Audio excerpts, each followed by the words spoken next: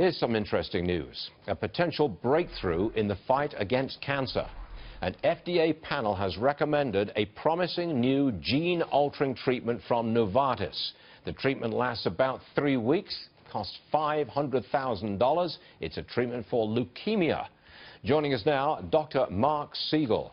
Okay, I understand that it's promising, but I want you to tell our audience, what is this gene therapy? How does it work? The first thing our audience needs to understand is how immunotherapy works. Stuart, cancer hides from our immune system. Our immune system is used to fighting bacteria and viruses. Cancer hides from it so that our immune system, our white blood cells, don't know that it's foreign, don't know that it's bad, don't know that if we don't get it, it's going to get us. Okay.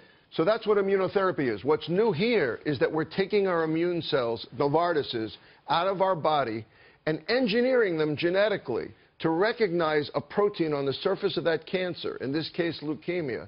And these are our best killer cells, actually, our best white blood cells for killing things. Our best protection of all, put it back into the bloodstream, it goes zooming for the protein on that cancer cell and wipes it out. It's a war in the bloodstream. This is a huge step in the right direction. And it is the first use of gene therapy treatment. It's the first okay for that kind of treatment. Is that correct? First time we've used gene therapy treatment for this kind of thing, this immunotherapy I'm talking about. Now, the only downside, and they put 82% of patients into remission with this. We're talking about a lot of children, too, that get this kind of leukemia. Oh.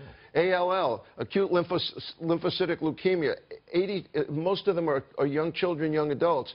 82% were put in remission for over 6 months.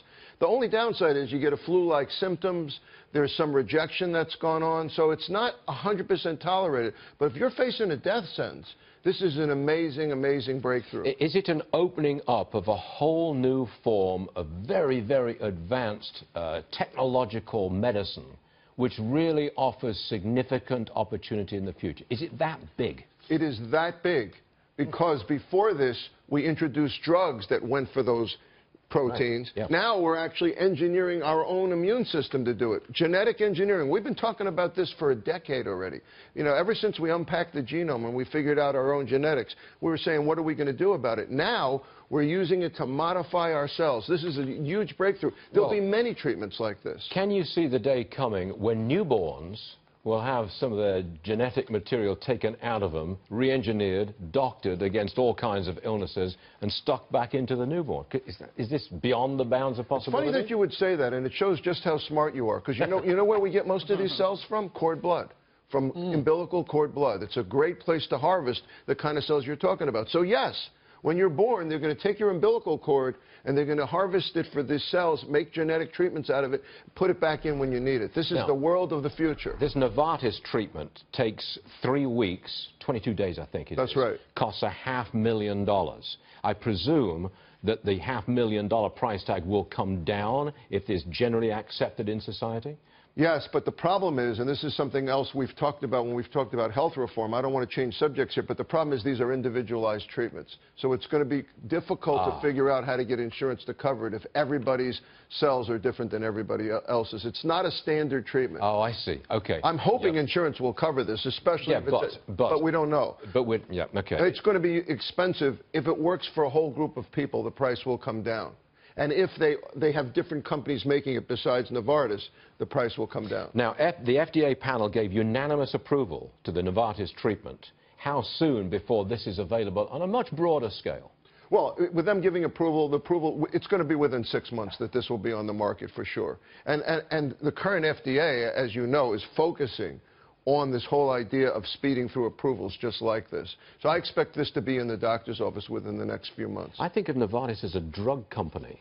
Is it now abandoning the whole idea of drugs and going in favor of genetic engineering? I don't know the company that well. Novartis is on the cutting edge of a lot of things like this. It's very involved in academia as well. We're looking for more of a partnership between academia and drug company research like this. I'm not surprised that this is Novartis, but it's not only Novartis.